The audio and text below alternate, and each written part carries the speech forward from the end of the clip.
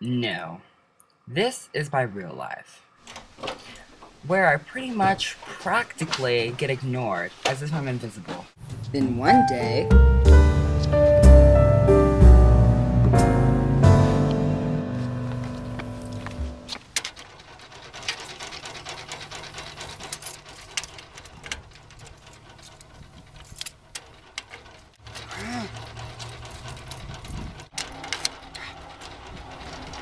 Ah!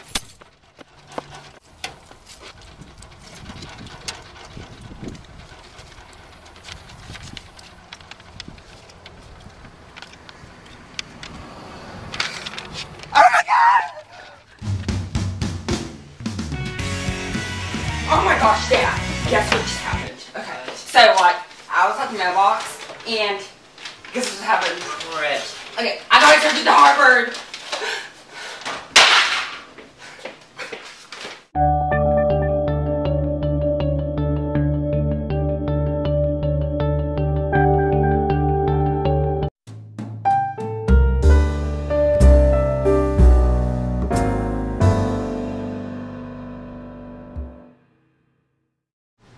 Next!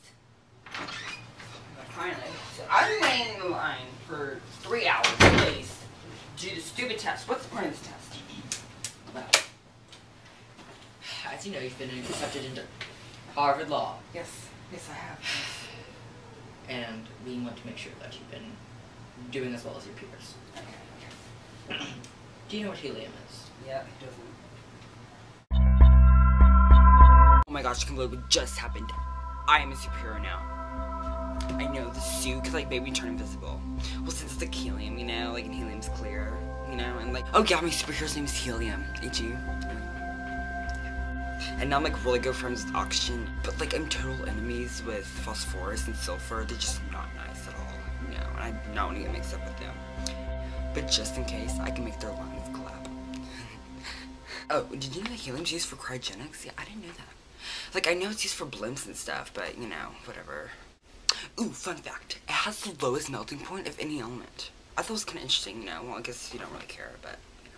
And now I'm like an artificial descendant of Helios himself. That's who I'm named after, supposedly. The god of the sun. Oh, yeah, baby. Ralphie! Well, I have to go, so talk to you later.